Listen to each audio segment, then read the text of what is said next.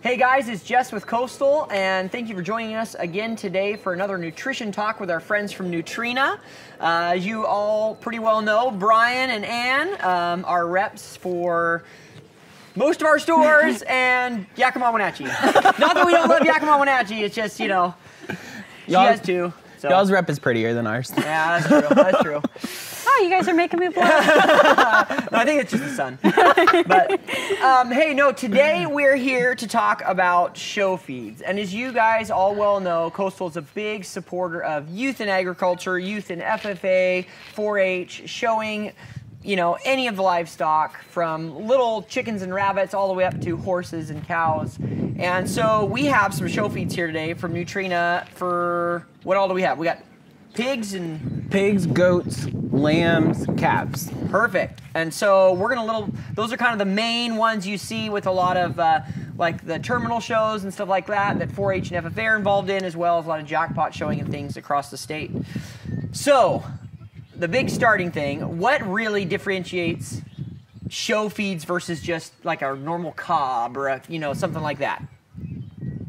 So a show feed is specifically designed to carry your animal from purchase to show. So we are gonna meet all of your nutritional needs as your animal grows with you. Whereas others involve many stages and things like that. Well, and you know, too, when showing, a lot of kids will get those calves, young pigs, you know, all that kind of stuff young. And so, you know, in feeding anything, consistency is really where you get your best results. Exactly. You know, if you're switching out all the time, that's not necessarily good. No, exactly. The big thing, obviously, like you said, consistency. Like from day one all the way through fair, right, is going to be key, because the big thing we want to focus on is gaining weight, right? Because these are all market animal feeds, right? Your terminal show. We want to focus on making sure you're gaining that weight from day one at an average rate throughout the time period. And the way to do that is to be consistency, because be consistent, because you're going to reduce the stress the more consistent you are. So one and two, stress. You know, if you're going to a lot of jackpot shows, a lot of other things, those animals are in the trailer a lot, traveling around, and we know that can be stressful. When you're stressed, like any of us are stressed, you don't gain weight right, or you gain too much, you gain too little, you can fluctuate all the time. Things like that. So the more consistent that you can be, the easier the overall process is on everybody. And speaking of trailer, like the more that you can practice something also really helps. So if you're in and out of the trailer regularly as part of your training, anything that you can do to decrease that overall stress of the animal is really gonna pay off when it comes to fair time. Absolutely. And starting from, like, we'll kind of walk you through some steps, like even starting out when you go to pick out your animal, right? Making sure you're picking out an animal that's going to correctly, as far as it's going to gain weight from the day one you bring it home to fair. You want to make sure you're picking out one that is going to achieve the goal weight you're needing, right? Just because the cute little goat's in the corner, it's the little guy, sometimes it's not always the best purchase, because even if he gains weight at the correct rate, he might not get there, right? So we need to make sure that we're picking the animal that is going to be able to achieve to get you to the show pen. So with that also, you want to talk about make sure you're getting a sound animal. Animal selection is huge. Not only are you going to make sure you're in the right weight category, you want to make sure that that animal is sound. And what I mean by sound is they're not limping, they're not gimping around, they walk really fluidly and smoothly. There's no obvious structural issues, because that's just going to, as you add weight and get to fair, that's going to be something that you're not going to want to have. Well, and you don't need to be an expert either, an expert judge or anything either when it comes to picking out that animal. You know, typically, if you see a group of animals and if one like stands out to you like something's wrong, typically something's wrong. Right. You know, even though you may not know what it is, if just something doesn't look, then skip over that animal. Right. You know? Exactly. Feed can't fix genetics. Yeah, exactly. So, so there's a lot of that you just have to, a good foundation and all that kind of stuff, you can't always fix that. And no matter what feed you pour into it, it's not going to help with that. And regionally, this is a thing, but I know up here in the Northwest, there's a lot of breeders that are like, hey, these are show sheep or show calves or pigs for this fair, right? You're going to have your breeders you're going to go to. They're going to know kind of the ballpark you're going to be in. Just making sure you have that animal that's correct and sound is going to be there. And also, like, as you can advance, you can also look for like eye appeal and kind of maybe some things that you know the judge is going to maybe pick up, or maybe last year the fair you know, these type of pigs or breed of pigs did well because the judge liked that specific breed. Those are all little extras. So we can help you in the nutritional department. Right. So, but we also wanted to go over just some keys, you know, when you bring your animal home, to make sure it's as stress-free as possible, right? They're going to be in a comfortable environment. The climate's going to be good. You're going to, you know, have a nice shelter for them maybe, or just have a comfortable getting to know them. I know you have some goats here. They're a little skittish of us, right? But after a little bit of bribing, we became their friends a little bit. Sometimes that also is key, spending time with your animal. And patience is huge. They're not going to be your best friend overnight. Sometimes they will, but it's definitely important to take the time, be able to spend time with your animal, making sure you're exercising them, and the more time and effort you put in, the better the outcome's going to be. Well, so jumping over to feeding then, you know, one of the key things with feeding then to help tame them down, if you're feeding them, just sitting there with them when they're eating, you know, getting them used to that, and then they'll kind of, it'll loosen them up and you'll become their buddy. So Right, and as they're just getting there, if they're on a specific feed, make sure that you go through that transition really slowly until you get them on what you want, because trying to change everything all at once is really adding a lot of stress. So like, you're changing their water, you're changing their food, you're changing their location, you're changing their friends.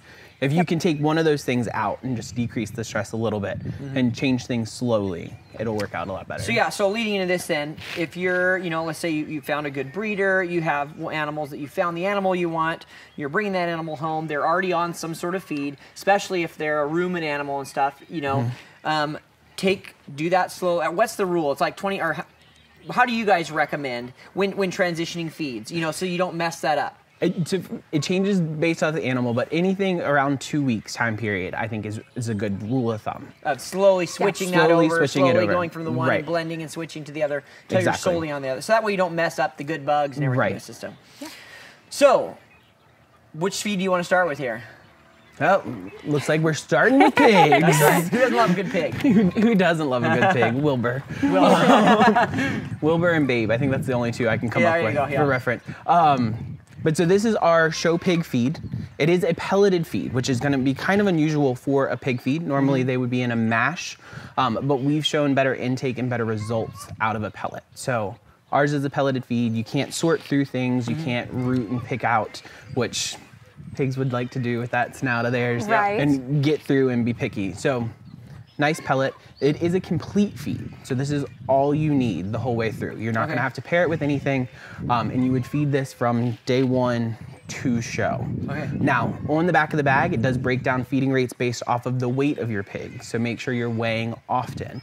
If you're starting to gain too quickly, you lower your feeding rates. And to make sure that you get to that optimal point by the time that it is show time. No, because that's key too, because you know, if you grow them too fast or grow them too slow or different things, you know, you're not going to meet those certain standards that you want to meet, especially when it comes to carcass contests and things like that. Absolutely. You know, feed them too quick, too fast, they're going to get blubbery too fast and too much fat. You know, you want that. And so, you know, looking up things like, you know, proper feeding according to like frame scores in cattle and things like that, you know, finding out when your fair is and things like that, that'll really benefit with this. And to jump in with that too, like I know the extension offices have great resources, right? And I think most of them have like your graph charts, sometimes you have to do for record books anyways, making sure you know your day one, what your weight is, and then all the way how many days you have till fair, how many days you have, or how many pounds you have to gain per day, which is known as average daily gain, to get to that window is huge. And like we say, weighing is key to be consistent, because if as your animal gets bigger, your feed rate is going to increase.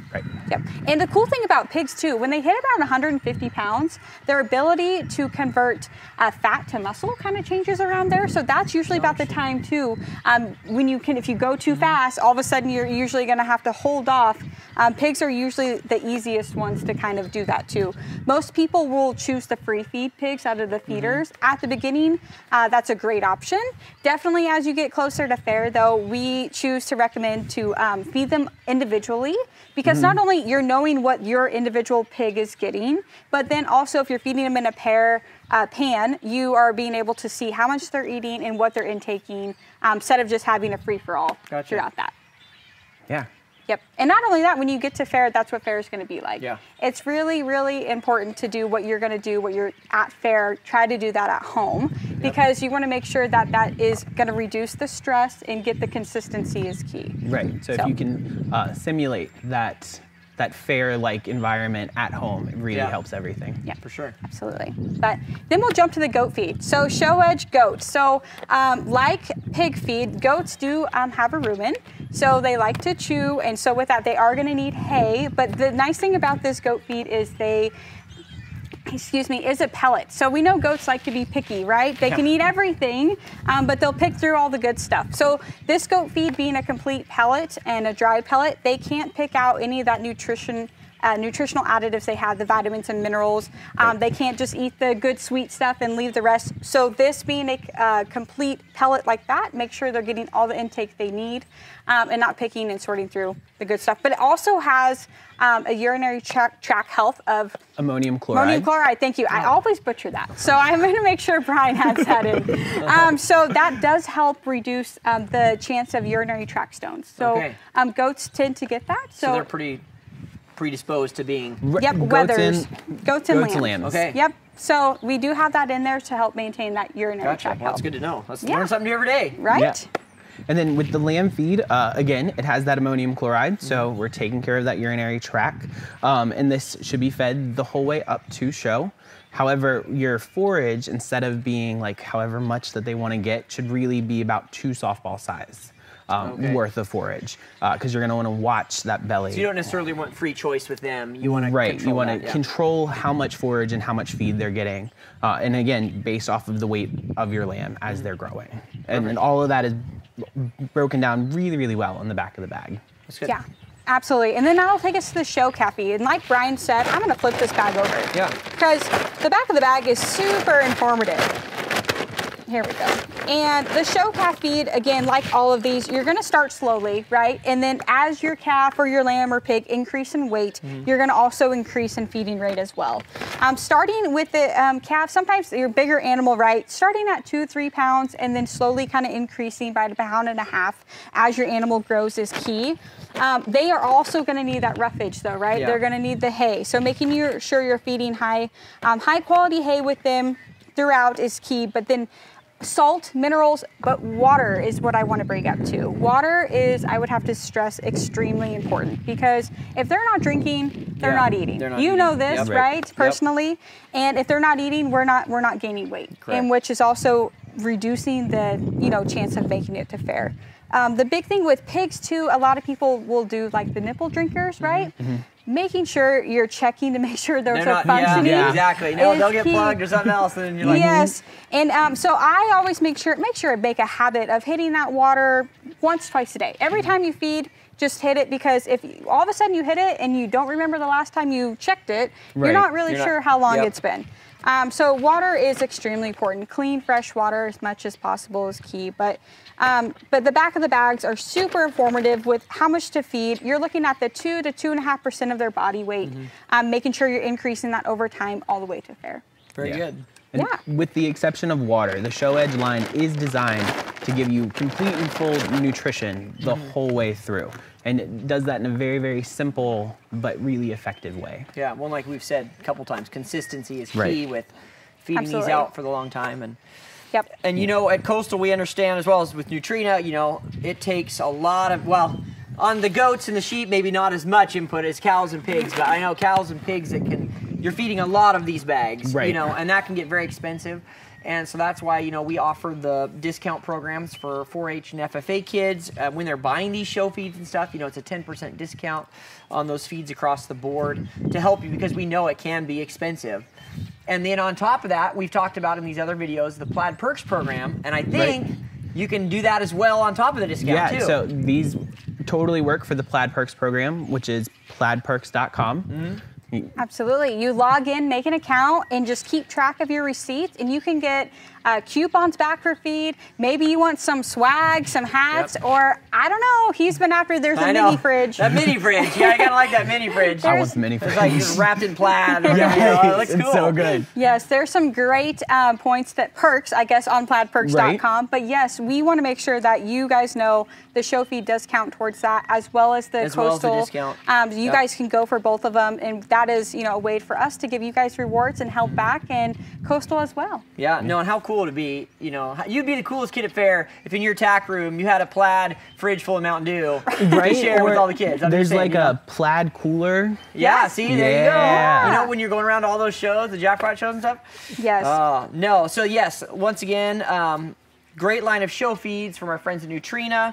And if you have any questions, we have a bunch of other blog articles out there on our website and things about raising show animals. OSU Extension, Washington State Extension, those are great resources, as well as reaching out to your local county agent. Like we mentioned, there's a lot of good, reputable breeders in those areas as well that you can talk to for these animals that are raising and birthing animals at the appropriate time based on your fairs. So, sometimes it's the big thing to go way out of state to get a fancy animal or something, but those don't always transition as well. Those aren't always timed correctly to growing out for your fair.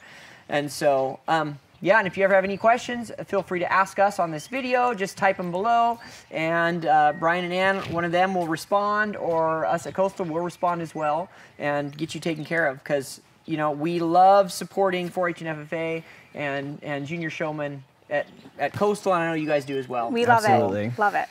So thank you guys again for tuning in. Like I said, if you have any questions, again, just comment and we'll get those answered for you. And we hope you guys all have a great show season.